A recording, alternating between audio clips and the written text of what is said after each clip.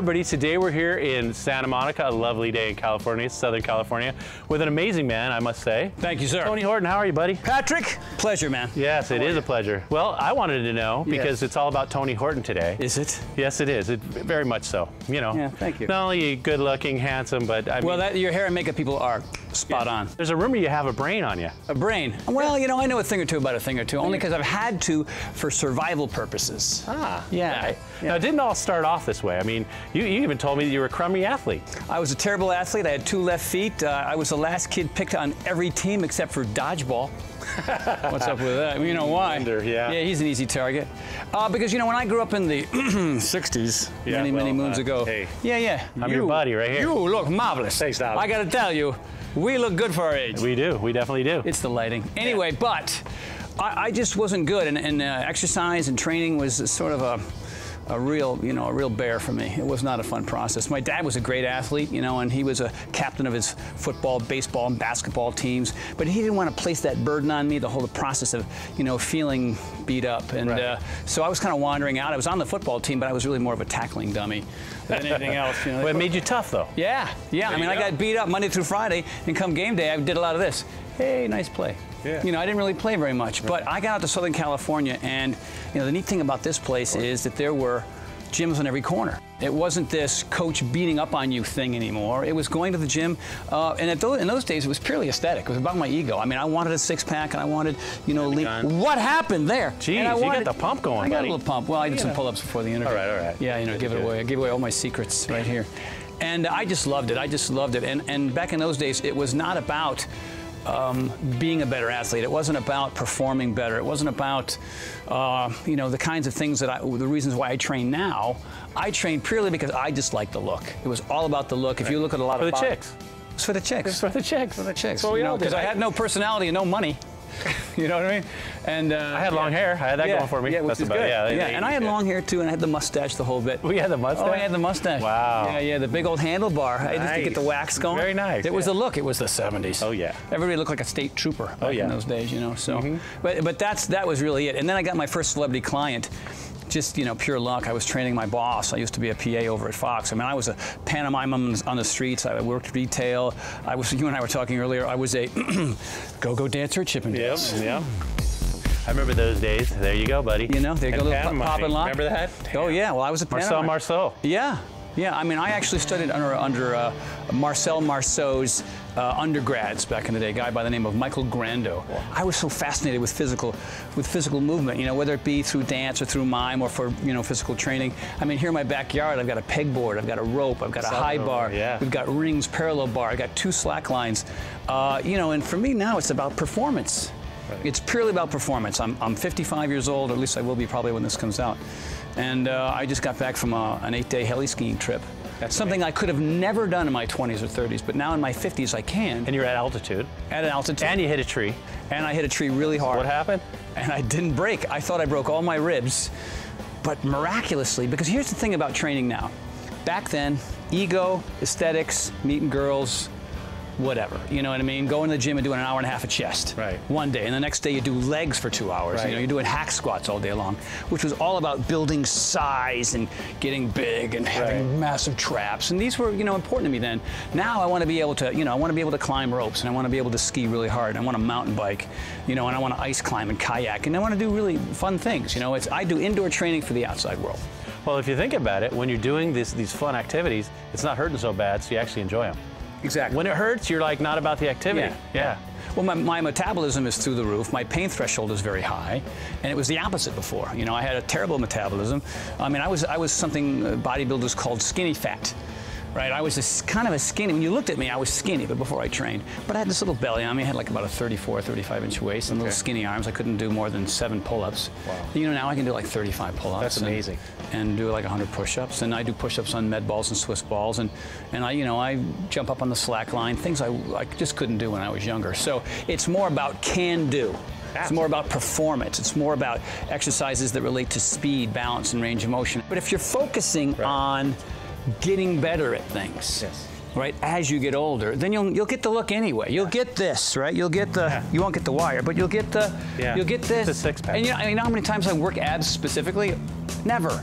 Right. Never. I do core-based exercises that involve twisting and moving and turning and standing on one leg and using Swiss balls as a means to, you know, really improve my core, which starts from my armpits to my kneecaps. Absolutely. You know what I mean? If this part in the middle is strong, your back problems go away. Yeah. Your six-pack automatically comes, and you can function better as a human being, whether you're picking up a box or whether you're, you know, you're reaching up for a rock on a rock climbing route. That's what it's really about. There's too many people whose purpose is out of whack with what they want in life. Yeah, and it's not sustainable, is it? No, it's not. It's not, really, honestly. That is a very good point, because they work and work and work to get this aesthetic look. I can tell you, I was on a trip.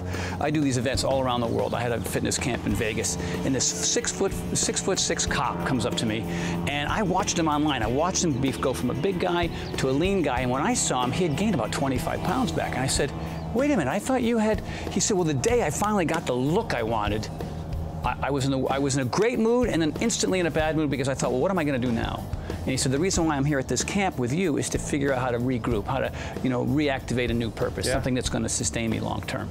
Well, you know, I was watching you online the other day, you know, just about 45 days or a month before I came over here, because I was doing a little research, and you said something. Hey, you know what? 20 minutes a day, start there. Just little things. Yeah. And you know what? I've already lost. I mean, I know it's not about losing or gaining, but still, it's a measurement. That's important. I've lost almost 20 pounds just in the last 45 days. Smack that hand. See that? And you got me going. Yeah, good. I appreciate it. Because you know what we think? Oh, it's got to be an hour. P90X is an hour. The reason why so many folks don't do P90X, we've sold, I don't know, over 5 million copies, is because a lot of people just don't want to put that time in. And I say, well, what if you did half of it? Well, that's not right. I've got to do the whole thing. Who said? Who made that rule? You're going to either choose nothing or a half an hour? Which one do you suppose is better? I think a half hour might be better. You know, I'll be in a hotel and it's pouring rain outside. The gym is awful and terrible, and there's no, you know, it's crowded. I'll just do a bunch of stairs for 10 or 15, 20 minutes, up and down, up and down. You know, it's about breathing deeply to move blood into your brain. And when you breathe deeply, you're stimulating norepinephrine and dopamine and serotonin. And those aren't cuss words. They are not cuss words, not even close. Okay. And something known as brain-derived neurotropic factor. Say it with me. Brain-derived neurotropic factor. Oh, we're good. Yeah, we're good. No, we didn't even rehearse that. Yeah, I agree. It's not about getting old like your parents and grandparents did. You know, it doesn't have to be perfect. You don't have to work out for the full hour. You don't have to eat every single morsel perfectly clean and organic and healthy and gluten-free and blah, blah, blah. But you have to have more good days than bad. Exercising 2 days a week and not exercising 5, that just doesn't work. Throw yourself down a set of stairs and be sore, because the 2 days are never going to make up for the 5 where you're doing nothing. And same thing with food. Eating a healthy meal once in a while just ain't cutting it. But if your breakfast, your lunch, and your dinner are clean and healthy, you know, where you're getting the most of your calories, then you can have some chocolate-covered almonds, or you can have maybe half a Snickers bar, or you can cheat here and there. But when breakfast, lunch, and dinner are clean, I mean, why would you want to think about it? People get up and they have pancakes and waffles with butter and syrup. It's birthday cake. The ingredients are just put a damn candle in it, blow it out, and then eat it, and then count how many years you'll be shorter on Earth. I mean, that's pretty much. Yeah. I mean, well, you know what I noticed too, Tony? Just the few changes I've made. I don't want to eat bad anymore. Like, once I start seeing results, I want to eat better. Yeah. I want to do better all the time. Yeah.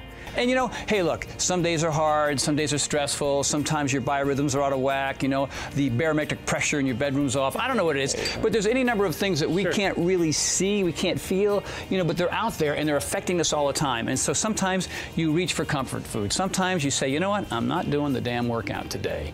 And I'm just going to take it easy, and that's okay. But you want to make sure that over the course of a month, over the course of 30 days, give or take, you want to get 22 workouts in.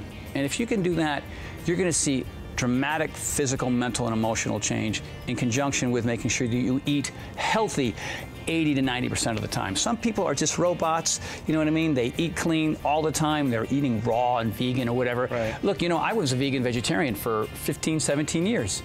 And then I met this gal, and you know, we've been going out for 4 years, and she cooks beautiful chicken and beautiful fish, and I'd be over there eating my goulash, you know, and she'd have some kind of, like, you know, hammered out, peppered, spiced chicken with arugula and Parmesan cheese, and I'd look at her and go, can I have a bite of that? You know, and so now I don't treat my food like a religion anymore. I'm not vegan or vegetarian or flexitarian or Paleolithic.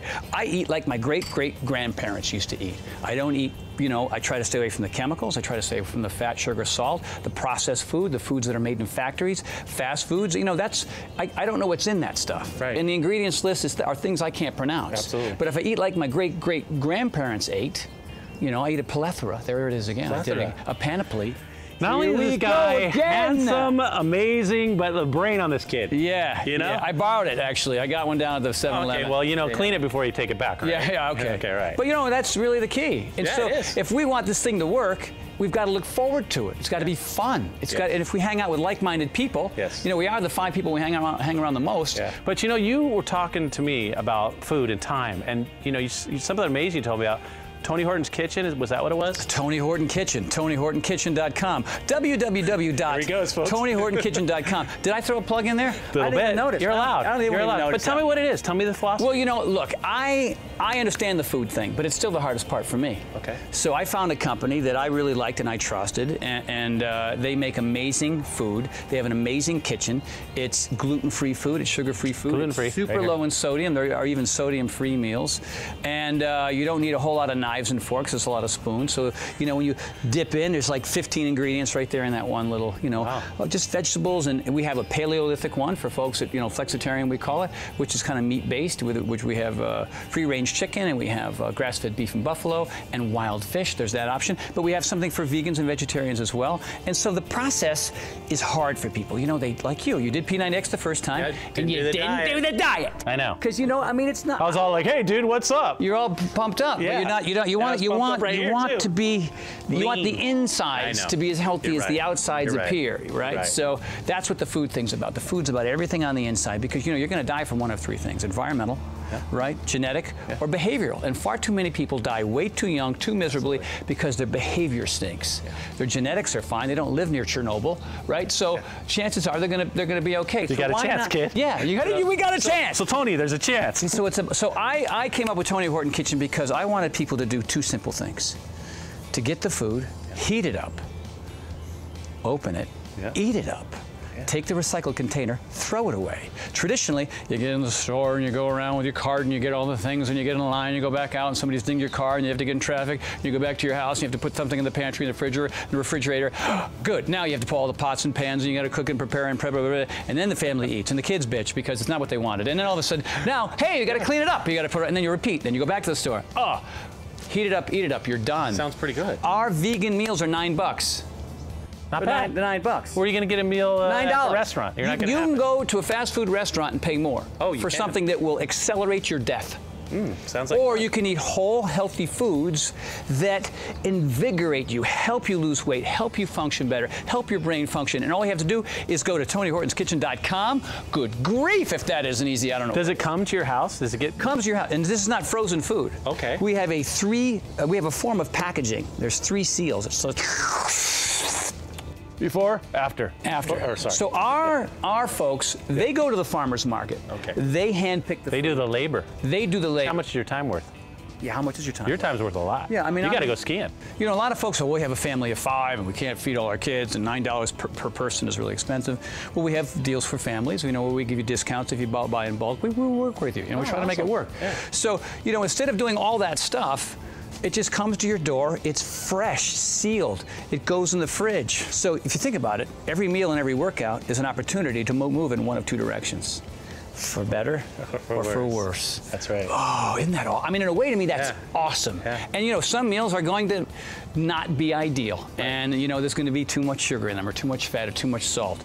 But the idea here is to give you as many opportunities as possible so you can eat healthy as often as possible. I've got a test group right now working on another program. We've got P90X, we've got P90X2, 10-minute trainer. Maybe we'll talk about those a little bit. But, but the new program is shorter. Partly because folks couldn't do the P90X, and because they blamed time. They weren't, they didn't have the wherewithal to only do the first 20 minutes, do the first 40 minutes, which is still always better than zero. Do it again, and Mano Manischewitz. I remember that in my head. All my lines. And you know, I have a couple lines. What's the one that I like the most is, do your best and forget the rest. I love that line. That is so true, isn't it? Yeah. It's the rest that gets in our way. Yeah. We're thinking about the rest, which prevents us from doing what we need to do so that we can become better human beings. So forget that, because it's not serving you. Just do your best. And is your best the same every day? No. I come out here sometimes some diet. I got all this equipment, right? I've got Versa climbers and bikes and treadmills and pull-up bars and ropes and pegs, jumping and rings. And sometimes I come out here and I am Superman on the moon. I mean, it's so easy for me. Other days I come out here and I am Johnny Kryptonite on the planet Saturn. It's just, why do I feel so? And what do you do in that case? You just do it. Do your best. You decrease your range of motion. Okay. You decrease your rep count and how much weight you move, and you just listen. You know, Woody Allen, I think he said, I don't know if he takes credit for this, 80% of life is showing up. Yeah. And what's the other 20% for? Paying attention to what's happening to you while you're there. Absolutely. Right? So if your ego's in the way, if you're trying to compare today's workout to yesterday's workout, then you're often going to be disappointed. It'll kill you. But the job is, your lame, awful, terrible, short, cut workouts always lead to better ones. But the ones where you feel like, the ones where you choose nothing, you always get nothing. And then you don't, when you come back, it's even harder. So how important is rest then? Like after you did the workout, how important is rest? Rest is very important. I mean, it's the yin and yang, right? I mean, if the pendulum's going to swing this far in one direction, it's got to swing that far in that direction. And how do you get rest? People don't get their 7.5 to 8 hours of sleep every night. True. I mean, because they blame society and work and kids and traffic, and they have to get up and there's a long commute and blah, blah, blah, whatever. Shut up. You know what I mean? Stop watching Letterman. You can TiVo the damn thing, right? And then watch it on Saturday. But there's no excuse for you to be up late at night when you don't have to be.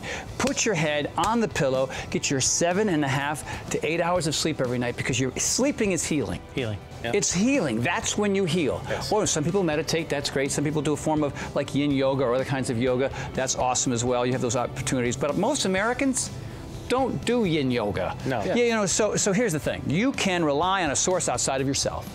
Okay. Coffee, wine, pharmacist, doctor, pills, potions, whatever, to help solve some of your problems temporarily. But, collectively, that will eventually work. It's not a long-term fix. No. And hey, look, I'm not telling anybody they need to stop taking their meds or stop drinking wine and coffee. Look, if your life is awesome and you feel great and everything's functioning well and you don't need the information that I'm disseminating right now, well, then fine. But if you're struggling and things aren't right for you, and you might want to, don't be a new hater. Don't be somebody who's afraid of new things. Jump in the deep end. Just go ahead and do it, because even if it doesn't work, you've got a great story to tell. It's another adventure. Yeah, you can point your finger at my face and go, see, Tony, I tried your P90X, your 10-minute trainer, and I got off the alcohol and everything, and I got all ripped. And look at me. I got all ripped and happy, and I didn't like it. I want to be miserable and overweight again. That's the guy I want to be. And you can go right back to it, right? Yes. Okay. Yeah, but jump in the pool, man. All right. You know what I mean? Open the door. Crack open the window. Look out. Say, what is happening? And take a deep breath. All right. Yeah. Okay, that's pretty intense. I like that. I get a little intense. Yeah, you believe it. Bringing it down. Well, Tony, you're intense. You still got a lot of life left in you. I'm mellow. You go in the hundreds, right? Yeah, I'm gonna mellow out at about 105. Okay, all right.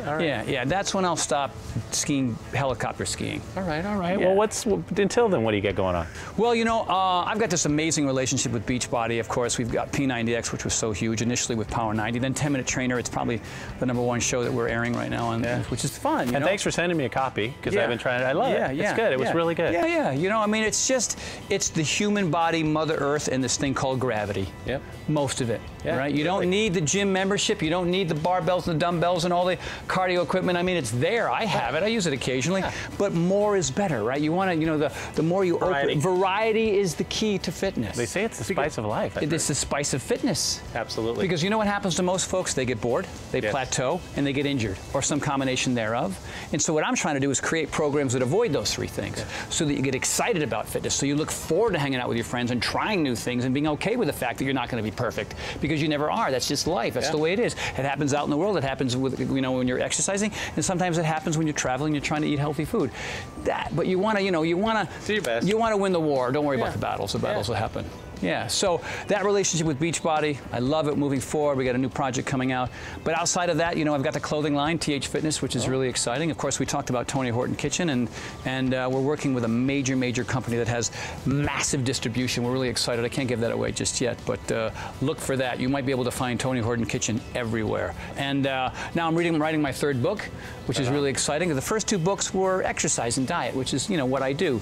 But this third book is different. It's really about how your approach to life, physically and dietarily, affect not only you, but your family, the people at work, your community, your state, your country, and this planet.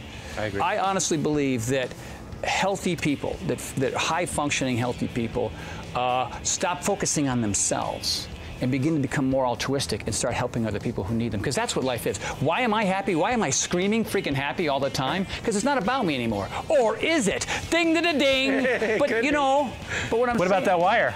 Yeah, that wire. It could be what I put in the wire. Woo! Oh yeah. All right, buddy. Yeah, but you know, the point here being is, the focus is to be happy. Your priorities change. It's the pursuit of happiness. It's in the friggin' Constitution. Absolutely. Right. So for and me, the right to bear arms. Yeah, that too, for some folks if they want it. They want to. But really, the ultimate goal here is to. I get such pleasure out of showing people, you know, how to have a better life. Yeah. And that's happened over and over and over and over again. There are so many couples, for example, that have bought one of my programs, and maybe it was just the guy or just the gal, and then, you know, the other one was saying, well, why do you do this? You keep buying these programs with an F work. But, you know, 2.5 years later, they're fit, they're healthy, and then the spouse is brought in. And now you've got not two overweight people that are sitting around watching TV. Two active people enjoying life. Yes. They're outside, you know, doing things with their kids, setting an example. Their kids now see two active parents, so they assume that that's normal, as opposed to the parents they had before, which were just sitting on their butt. Right? And so now these active kids become athletes on teams that help teams win. I mean, it just goes out like this. Yeah. And that's what the book's about, and we're really excited about that. Well, I like what you're doing. Thank you. I love it, and I trust you. Thank you. Big deal. I love you trust me, man. Yeah, you know, man, it's good. It's all about trust. Yeah, it is. It really is. Sure, of course. And okay, so you know, I've had some challenges in my life here. You know, I had the hurt knee, and he said, "Hey, what, you got another bad leg?" I ripped my quads off the whole bit. I shattered my kneecap. You know, it's this leg, both these arms still worked out. Yeah. I tore the bicep tendon. You can see my scar there. Yeah, I noticed. Off the bone. Short. Yeah. But this arm still did stuff. These both legs. And I know you didn't know that at the time. You didn't have me. Right. You and I were not channeling. Properly. You used that as an excuse to gain weight and eat crap. But now you know that's one of the reasons why you and I are here to give you some more information so that moving forward you can live a long and healthy, happy life. Yeah, and we're gonna actually show little results. Get me on a program. I'm looking forward to that. So now, what do you want me to do? What are we gonna do here? Well, you know, we were talking earlier before we got on camera. Yes. You know, you were saying, what do I need to do to make this go down? What do I need to do to make the numbers on the scale go down? And I said, take all that and throw it to the curb. Yeah, you did. Because I don't care about that. Right. You know, I can't tell you how many interviews I've done where they're talking about shaping your arms. I said, I don't care about shaping your arms. I don't care about losing. What I care about is your health, your fitness, and your wellness. And what I care about is your plan to get you there, your purpose to keep you there. That's everything. That's money. That takes you from a guy who goes from fit, out of shape, who's just fit and boom, getting better along the way. That's where I want to be. That's where you want to be. For the rest of my life. So your purpose needs to be, I want to function better. I want to be healthy. I want to improve as I get older. I want to release that norepinephrine, that dopamine, that serotonin, that brain-derived neurotropic factor more days than I don't. And the only way you do that is through movement. The only way. And the other key factor is variety, variety, variety. So you can do the things that you like physically. That's fine. But start jumping into the Pilates. Start jumping into the yoga. Start doing movements that are brand new to you. Because when the movements are new, that's what accelerates the change. There are so many people who go to the gym, they work really hard, but they've been doing the same stuff they've been doing since high school and college. So, I mean, how many times have you been to the gym and you see these people who are busting their butt, but they look the same as they did 5 years ago? Because they're afraid to do balance work. They're afraid to do speed work. They're afraid to increase their range of motion. They're afraid to go into a Pilates class. I want you to be bad at things for a while. All right. And that's really the key. Now, is it through 10-minute train or a P90X or P90X2? I don't know. But it's about variety, consistency, and intensity. You got that variety. You mix it up. Things you're good at, things you're not good at. Right? Then the intensity thing is you have to get a little outside of your comfort zone. I know you're a guy who's not afraid of that. It doesn't mean you have to be throwing up after the workout. Well, I have. I've thrown up on P90X. Have you? Yeah. Hey, all right. But you know, on that 1 to 10 scale of intensity, a 10 means, oh, we get to see what you had for breakfast. Yeah. You know, you don't need to do that. I'll take it to the edge, but I won't throw up. Yeah. Right. Find the edge of the envelope, but don't break it open. Okay. Right? And that means this is hard, but I can keep going. It doesn't mean I feel so exhausted and I hate this process. You don't want the process to be miserable. You want it to be, if you can't do jump knee tucks, you just do this. Gotcha. That's cheating. That's not the exercise. No, that's you showing up. That's you being in the room. That's you still being motivated. That's you being smart. That's all that is. Okay. So, to sum it all up, the key is variety, intensity, consistency, right? So do the things you're pretty good at, do the things you're pretty bad at, That's really going to create that dramatic physical change, right? Mental and emotional change as well. And then your purpose. You know, if you exercise today and you eat well today, think of the things that you get as compared to the things that you don't get if you make lousy choices. Your flexibility improves, your strength improves, your cardiovascular system improves, your metabolism improves, your immune system improves. Get to wear all my old pants. Your old pants and those big old belt, those cowboy belt buckles that you love. Oh yeah. Yeah, I know you dig that. Yeah. But also brain function. You know, I mean, the mental and emotional thing that comes from making better choices is hard. It requires willpower and motivation and discipline and these things that make your life better. Yeah. Right? So if you're not a perfectionist about it and you understand it's really about showing up and paying attention to what's happening when you're there, then the variety thing that's not going to freak you out. The fact that you're not good at things is not going to freak you out. The intensity thing too is part of it. You know, you can't be lifting the same 5-pound dumbbell on day 3 as day 70. Right. You have to keep track, you know, and push the envelope a little and add an extra 5 pounds or decrease your range of motion or I'm sorry, increase your range of motion on yoga and other exercises. And form and function is important as well. You know, have a mirror by and check to see if you're doing the exercises well. Right. You know, I mean, people do these curls where they have this short, really funky range of motion. Look at older athletes, people that have been training consistently. They got the consistency thing down, they've got the intensity thing down, but they're not paying attention to the flexibility and the range of motion. So their motions get shorter and shorter and shorter. And so even though they're like, I'm working out, dude. Yeah. And they're doing a bunch of shrugs and short curls and little short hack squats. You know, you look at dancers. These push-ups. Or military presses where they're not extending and So those things matter. And maybe you're vulnerable to injury, so you have to pay really close attention. You don't want to go from somebody who's been doing this to dropping the weights to your shoulder and extending your arms or something's going to pop. I've always been pretty good at range of motion. That's the one thing I do have going for me. And it's obviously about showing up more days than you don't. I mean, 3 days a week doesn't cut it. 4 barely scratches the surface. It's got to be 5 or 6 days a week. Give yourself a day off, maybe 1 day a week. But I have workouts scheduled every day. And you know, when my schedule, I'll miss days here and there, but I have something scheduled for Monday nights, Tuesday mornings, Wednesday nights, Thursday mornings, Friday nights, Saturday afternoons, Sunday morning. There's a workout, every one of them different. One's plyo, one's shoulders and arms, one's a med ball cardio routine that I'm kind of into now. Or I'll get on these machines in a little circuit, 5 minutes each. Then chest and back on Thursday. Friday is this fun, Friday was my day off. But I was noticing that with a day off, and I missed something earlier in the week, then I don't have anything scheduled on Friday, so now I've got this plyometric core routine that I hate. But it makes me a better skier. But you know, that's really the mix. That's really the mix. And so, you know, maybe you didn't know this before you came here today, but now you do. And my hope is that you'll say to yourself, all right, so my purpose is not about shaping my body anymore. It's really about being a better man, being a higher functioning individual, being more athletic, improve immune system. I want those things every day. You're not going to aesthetically notice the change, but they're happening. Sure. You know, and in 2 weeks you'll see it, and in 4 weeks you'll see it, and in 8 weeks you'll see it. But your purpose still stays the same. So, you know, I'll see you probably in 60 or 90 days. We'll decide when it is. We'll look at the new Mr. Patrick. I got my eyes on you, man. I know, man. Don't you try to slip underneath. Damn, now I'm under the microscope. I'm under Tony's microscope. Yeah. But wait, whatever motivates you. You know, knowing you're going to see me again, that could be one, or maybe it's something else. That'll work for me. Yeah, but do it for the right reasons. Do it because if you work out today and you eat well today, today's great. Because the past is history, the future's a mystery. What do you got? Today. You got right now, man. Right now. You're only as good as your last workout and your last meal. Tony, Patrick, thanks so much for having us in your home. This is beautiful, beautiful home, by the way. Thank you, man, very much. Fun just chatting, and I'm excited for you down the road. Oh, yeah. We'll see you very soon. I want to be a better man, as you say. Yes, you will. And thanks for all the good work you're doing with all the people you've helped. And I mean, it seems like you got a lot going on in the future. I do. Yeah, very busy, but I like it. I love it. You love it. And thank you so much for being here. And until next time, just remember to enjoy.